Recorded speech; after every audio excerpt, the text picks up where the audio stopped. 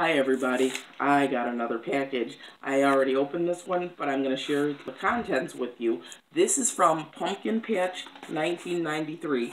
That is Leticia, and she is a pumpkin grower extraordinaire. And this is the fourth package in the seed exchange we're doing with Paula from Just Living. Oh, there it is. Okay, she sent me a note and I dropped it, and I wanted to read it to you because it's really sweet.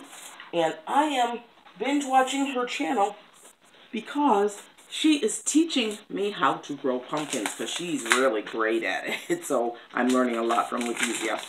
So the note says, "Hope, thank you so much for your wonderful package. It made my day. Thanks for supporting my channel. Here's some seeds for you to plant this summer. Pumpkin Patch 1993 Leticia." And you know, I'm Hope and I'm a seedaholic, so grazie Leticia. She is Italian. So I am saying it correct. It is Leticia, not Letitia. I found out. I said it wrong the first time. So let's see what she sent me, because she sent me a lot of good stuff. Ooh, look at that. Small fancy gourd mix. And those are for decorating around the house in the fall. And I have bought these at the store, and they're expensive. So to grow my own will be fun. And I think Camera Girl might help me grow these too, because we like to do decorating types of things at Halloween.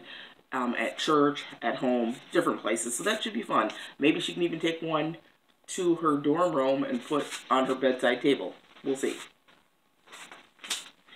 Anyway, the next one she sent me is an heirloom pumpkin called Cinderella. And you see how that looks just like that pumpkin that got bibbidi bobbidi boo. If that's not trademarked, if it is, I'm sorry. Bibbidi bop boo. Whatever it is from the movie into the carriage. And look at that gorgeous color. So I hope I get at least one, preferably 2 or 3 of these, because that'll be beautiful decorations for my table. And set them right here. Boom, boom, boom. 3 of them right down the middle.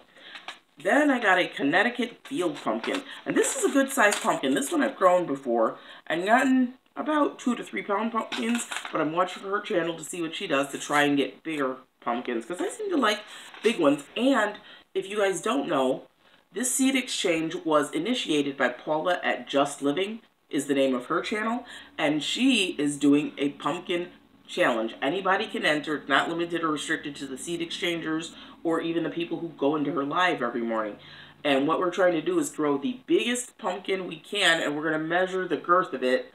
And I think we're going to have to grow from transplants, because a lot of us are in places that are pretty cold. We can't grow it from seed and get a harvest. So we're going to transplant on the same day and try to get the biggest pumpkin. We don't win anything fancy, just bragging rights, but I want to be the winner.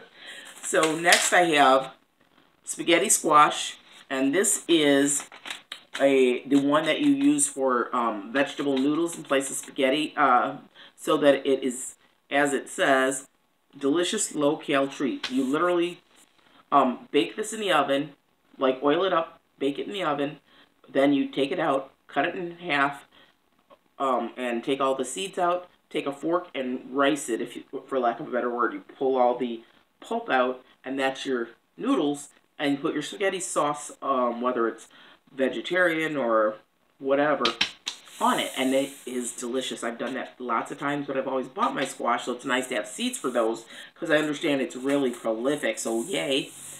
And this is a type of lettuce I've never had before. This one is called Paris White, which I've never ever had. So I don't know how it tastes, but it looks pretty good. And it's kind of upright, so it's going to be easy to harvest and keep kind of clean, so that'll be nice. Thank you. And lettuce, you know, seeds are small as dust, so we'll get lots. And I have a trick for sowing very small seeds from Homegrown Veggies channel. I'll put the link to that video in the description box below so that you can go check it out. That's a really good video. This one is Waltham butternut squash, which is one of my favorites. It's prolific and it keeps very long, and it says it keeps extra long. I got sick a few years ago and had to go to my local food pantry myself and be a recipient. And a lot of people at that time were not eating squash, so I would tell them, give it to me. So between September and March of the following year, I probably kept squash from September to March, And we ate it probably once a month. And you can do the seeds for squash just like you would pumpkin seeds. You roast them and salt them and eat them. So that was fun. Ooh, this is going to be my winter pumpkin. This is Atlantic Giant Pumpkin. And I believe right now the world's largest pumpkin on record is 2,000 pounds, which is, I believe, the size of a mid-sized car. So I don't think I have space for one that big, but I might have room enough to get one with a really big diameter so that I can win the bragging rights. So wish me luck. Well, I guess you have to wish us all luck. You can't play favorites. Ooh, something else for Camera Girl. Look at that. She loves sunflowers, and I don't think we've ever had these before. This is called pastiche, but I love those colors. That's gorgeous. Almost like Golden Days. Oh, it's beautiful. I agree. Golden Days, yes. And it's touches of red and rust and yellow. Oh, that's going to be beautiful. Plus, we got some other ones, so we'll mix those in the mix, and that'll be beautiful. That's why I like Golden Days. Yes. And then, look at that one. That one is called Lumina Pumpkin. Glowing white jack-o'-lanterns. Like albino? The skin is white, so when you put the candle in at night, you can see the pumpkin skin is white and it's still glowing. That's a pretty cool pumpkin. And I see this in the Halloween challenges on the food show channels all the time. And they look really cool when they're lit up. So I hope we get a few of these to carve. That'll be cool. Because Sarah is quite the artist. If we get some good ones, I'm going to make her carve them because she's very creative. Huh? You didn't know I had that in mind for you, did I? Yeah. I said if I would get some, I'm going to make you carve our jack-o'-lanterns because you're creative and you're an artist. And I think you'll do a better job than I would. So, buttercup squash. It says Burgess strain. And Burgess was an old seed house. I don't know if they're still in business or not. But this particular squash, I got a bunch of these one year too. And I love them. I've never grown them. But they were delicious. The seeds are delicious. The flesh is delicious. You can make squash pie out of them. You can bake them and eat the flesh. You can make squash and eggs. You can saute them with kale. Oh my gosh, there's so many things you can do. Okay, we're going to pause for a second because Camera Girl has a question. Yes? And they can be mashed as baby food. You just mix with sugar and mash them. Because in Japan they do that too. Oh, that is true. You can make your own baby food. My baby days are long past, but I do have a brand new great nephew who is about 6 months old right now. So maybe if I get some of these, I'll take some of these to his mom and she can make her own organically grown, homegrown baby food. And the nice thing about doing it yourself is you can add as much or as little sugar as you want. So that's awesome. Then we have some Waltham broccoli, which I'm so happy to see because I'm going to have a lot of broccoli for Camera Girl to eat. One of the few vegetables she will eat, as I said before. And she said this one is so big, the head of it, the crown, looks like a bouquet. And it does. It's beautiful. So I hope I get some that size. That'll be awesome. And we're going to have to look up a recipe for broccoli and beef because that's her favorite. Then the last one I have is carrot. And I'm always happy to get another variety of carrot. I don't have tender sweet. And I'm hoping that is exactly what it is, tender and sweet. And it's 75 days, which for a carrot is pretty short. So, I gotta say, that's a lot of seeds, Letizia. Oh my gosh. And you've really inspired me to get my cucurbit grow on. And cucurbits, guys, are pumpkin, squash, things like that.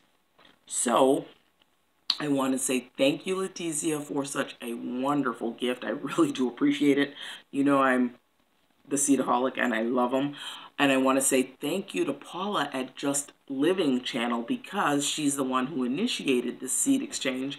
And I have been having so much fun. It is such a joy and pleasure to get to know the other members of the seed exchange. And if you have not visited Just Living's channel, let me please invite you once again to join us in the morning at her coffee get-together. We do coffee and either breakfast or donuts or something, but we mostly do coffee, tea, and we get to know each other and we grow our relationships. So please come join us and get to know us and get to know all of these wonderful people who are in the seed exchange. Please like this video. Please hit the subscribe button, drop a comment down below, and ring the notification bell if you would like to be notified of my next video. Also, please know I always wish you a happy garden, but most importantly, I wish you a bountiful, blessed, productive garden, and hope to see you growing on in 2019. Until next time. And give your opinion. Bye, guys.